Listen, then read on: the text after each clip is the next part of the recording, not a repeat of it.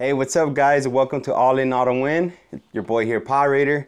I'm about to show you guys my Power Raider Command Center. Let's do this.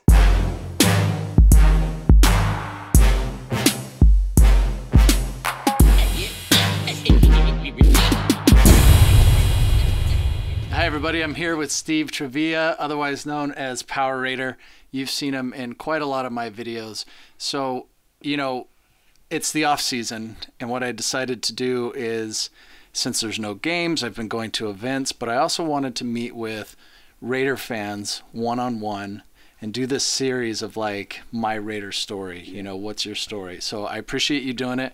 I wanted you to be one of the first because you're a big part of the second half of the year. And so here we are today just to talk a little bit about Raiders, our history with the Raiders, and just our general thoughts about the team and the Raider Nation. Yeah. Thanks for joining.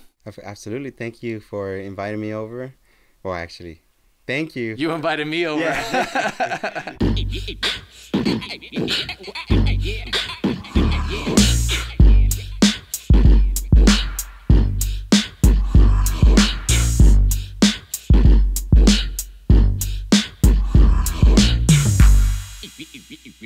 Let's go back to when your fandom started. When did you become a Raiders fan? I always grew up watching Raiders football all the time.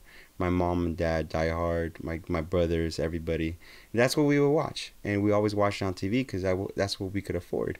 You know, I've never been to a professional football game or anything like that. And so I always watched the Raiders play all the time on TV. And when I worked at a bank called U.S. Bank, I was one of the tellers there. And I met a good friend of mine. Now he's a good friend of mine.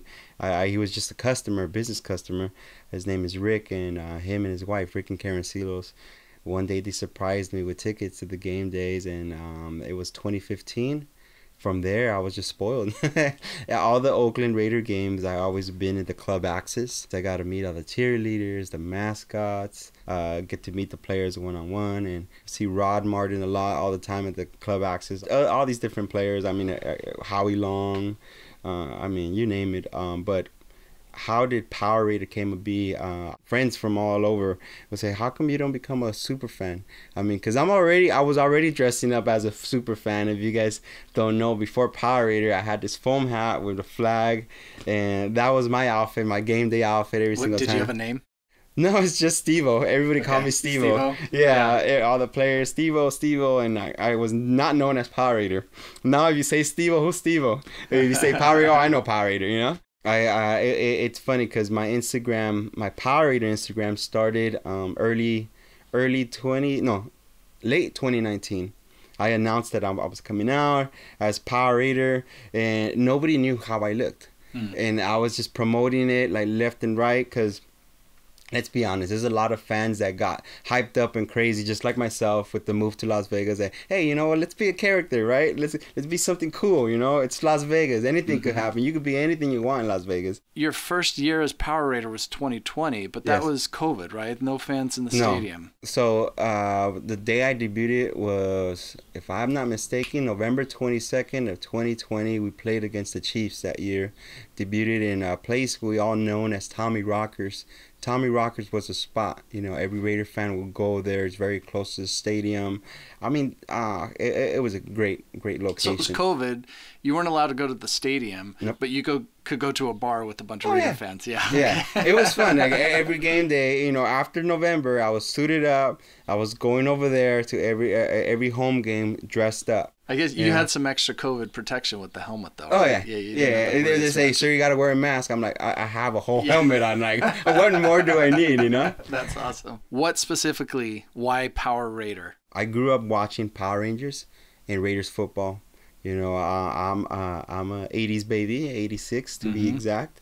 And, you know, growing up, you know, 94, you know, watching the Power Rangers, everybody wanted to be the Green Ranger. Rest in peace, Jason David Frank. To be a Power Ranger was something that every kid wanted to be. Yeah. You know, me being a chunky boy, I didn't care. I wanted to be a Power Ranger, you know. What better character, you know, than combining my both childhood great memories, which is the Power Rangers and Raiders football, you know. And I mashed them up together and created the ultimate mashup, which is Power Raider. you know. So all my gear, my whole getup, you know, is all original Power Rangers. The helmet to the Morpher to the sword to the gun, everything is all original Saban Power Rangers, you know, material. Even this helmet right here, this is an original Red Ranger helmet, so you guys can see the red in there. You know, it got airbrushed by some good friends of mine, called Air Graphics, and they specialize in motorcycle helmets. But I told them, hey, I have a special request. He did the helmet for me. Now I got 2 more in the making. I actually have a Pink Ranger one, which I'm gonna hopefully have it this season. So I have my daughter, to be with me. Nice. I think you've told me before about your drinking habits on the day of a game. What do you do because getting out of the costumes is easy, right? So what do you do on game day? Okay, so game day, I fast pretty much. I fast the whole game. I cannot, you know, go to the restroom and zip or anything. It's hard. I usually go with a friend or whatever to zip me if I have to go, but I think I only used the restroom twice through all the games I've been at in Las Vegas. You know, I have my bodysuit. I have to unzip myself. I got my you know, my performance underwear that has a cup and all that. Because you know, the first time I came out as Power Ranger, you know, it wasn't nice. and my wife did not agree. She's like, you need to wear something. I was struggling with that with my outfit. It was the front. The front's a little weird. Yeah.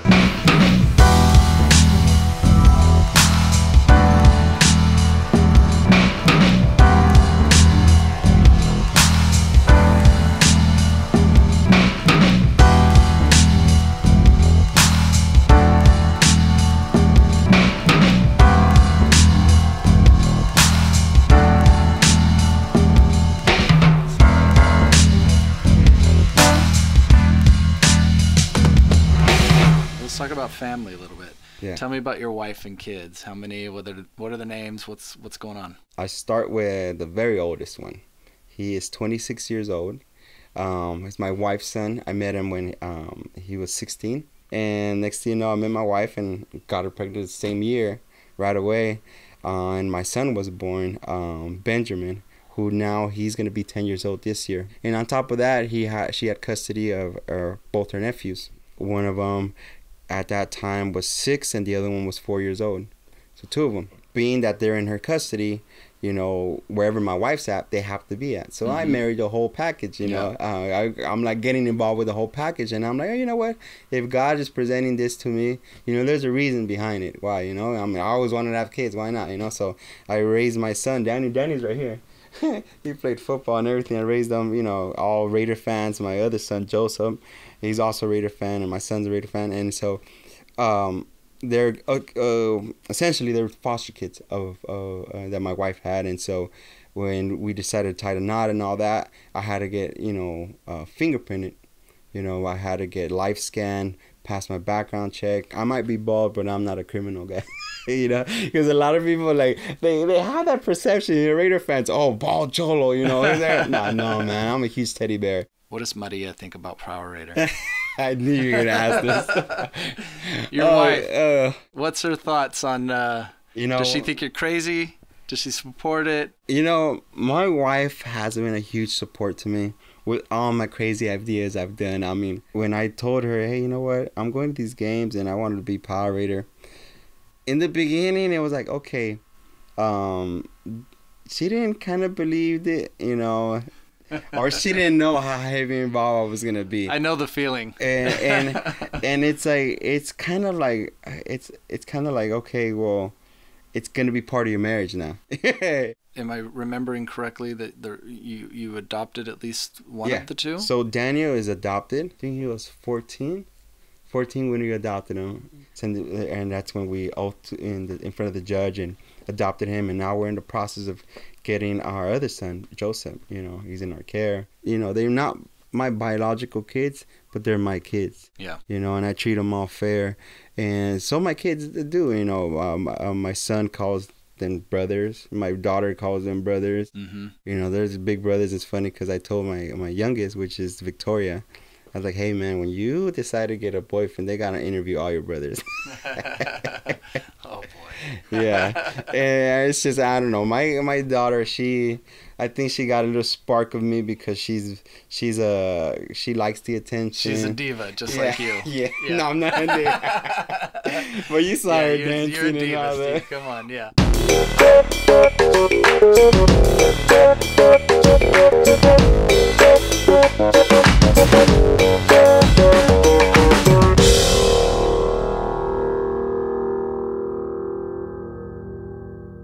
Did your activity with your kids inspire R.U.N Squad, or did R.U.N Squad inspire the fostering and adoption? I think the kids came first and then R.U.N Squad, right? The kids came first. Okay, so tell me about R.U.N Squad. So being that I was a foster parent and going through the channels and the loops a foster parent has to do, the benefits of being a foster parent, you don't really see that much awareness of foster kids out there. You see awareness of autism. You see breast cancer awareness. You see domestic violence awareness. You see suicide awareness. But what about foster awareness? You know, you don't even have a month for that or anything like that. And these kids ultimately are on a ticking time bomb. Statistics show that when a foster child reaches 7 years old, their chances to adoption go to 30% to none. Everybody wants to adopt the young babies all the time. Right. And so being that I went through the challenges and the achievements as a foster parent, because it's not all challenges, there's a lot of achievements too. I decided to start an organization called R.U.N Squad, which is Raiders United Now Squad. You know, it's just a combination of a lot of key leaders within different chapters, booster clubs, even my club, which I probably represent, OLAV, Original Los Angeles Raiders Booster Club. They've helped me out so much too. And so I wanted to start bringing awareness to these kids, just to shine light on them, give them hope, and show them that, you know, they might not have parents, you know, but they have the Raider Nation to back them up. You know, we've taken these kids to the Raider games. We've given them gears, you know, hats, get them to meet some players. We give them school supplies, hygiene essentials, food donations. I've had one of the kids that we sponsored to go to the Raider game in 2021. She was an athlete risk teen. And a good friend of mine, her name is Hope Smith. She brought this teen to us. She was in a facility, and we took her to the Raider game. And it was a surprise for her that we took her to the Raider game because the foster parents were adopting her. And so it was such a blessing. I'm like, wow, you know, and it's one foster kid out of the system. Yeah. You know, and that's all it takes. That's amazing. I mean, what you're doing is incredible. The name, I love the name, the R.U.N Squad, because it makes sense, the Raiders United Now, but tying it into football and the whole Power Raider thing, it's really good. You know, not just being a super fan, but that's one of the things I learned about you very early on, is like how big your heart is and everything you do. So that is appreciated and recognized. All right, Steve. Thank you so much for doing it. I appreciate it. We got Steve Trevilla, Power Raider. Come to Allegiant, come to the games, and say what's up to your boy. There you go. Just send me a message. You guys can follow me at GoGo Power Raider and all the social media platforms on TikTok, Twitter, Facebook, or Instagram at GoGo Power Raider. If it's your first time at the stadium, let me know. I'm usually there, give you guys high five, you know, give you a little like a welcome patch or sticker. Whatever I have, I'm usually giving away all the time. Yeah. You know? All right, man. Cool. Thanks. You're gonna make it respect. That's right. Yeah.